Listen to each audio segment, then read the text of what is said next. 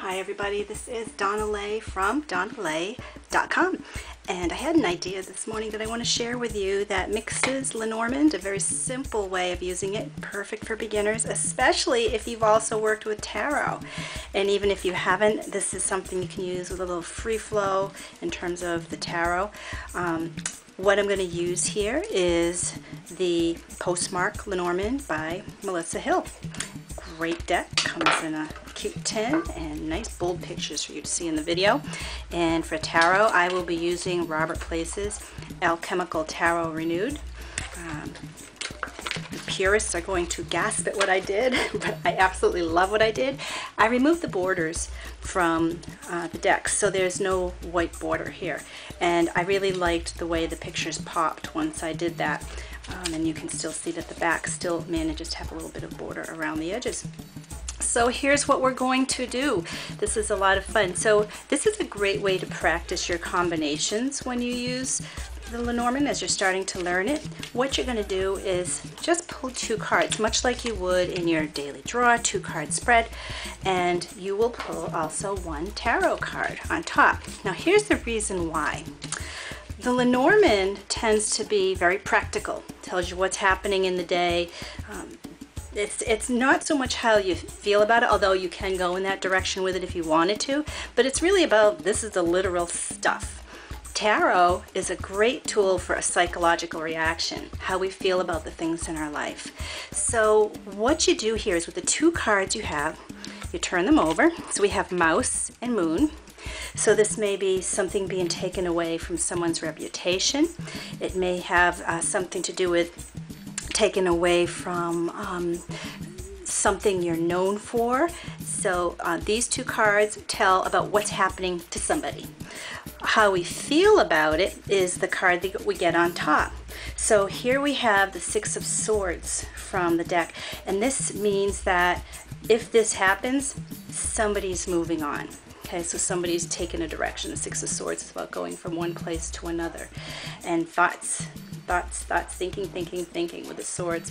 Interesting too, we have the blowing clouds here that's helping to put the wind in the sails. Let's try another one. So I will mix these cards back in different spots.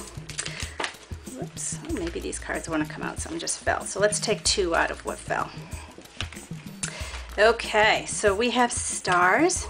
We have cross, and let's pull a tarot card to see how we feel about it. Now stars can be about hope, and then the cross has to do with karmic return or hope and spirituality. Stars can also have to do with something, for me it means like spreading out, metastasizing, but this is a burden. It's almost like a burden, something spread out and that became a burden. Something went out to more people or things and it became burdensome.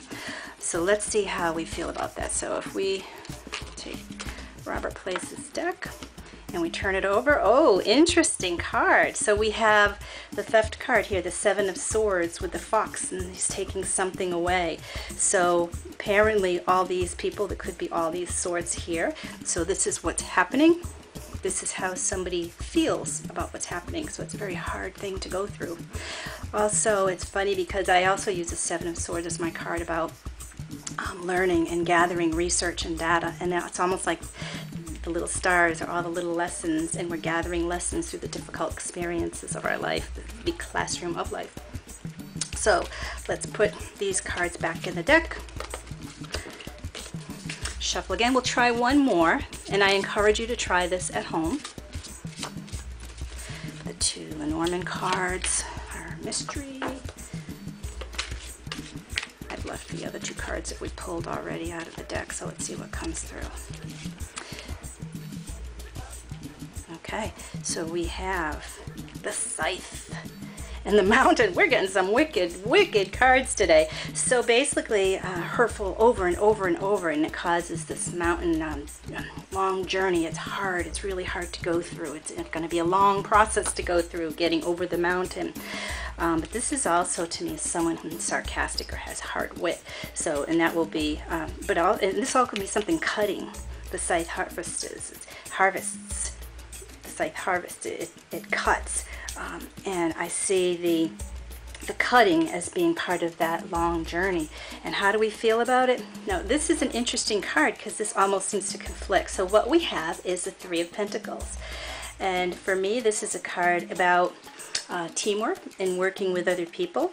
And so perhaps this difficult situation, how we feel about it, is really bonding with people that can help us get through it. It can maybe help us think about how this impacts our feelings about community or teamwork.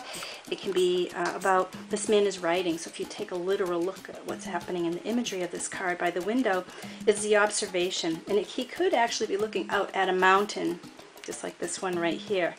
Maybe he's watching this man cutting out his window and the mountain. So maybe what he's looking at is he's observing that and he's making notes about it and writing about it.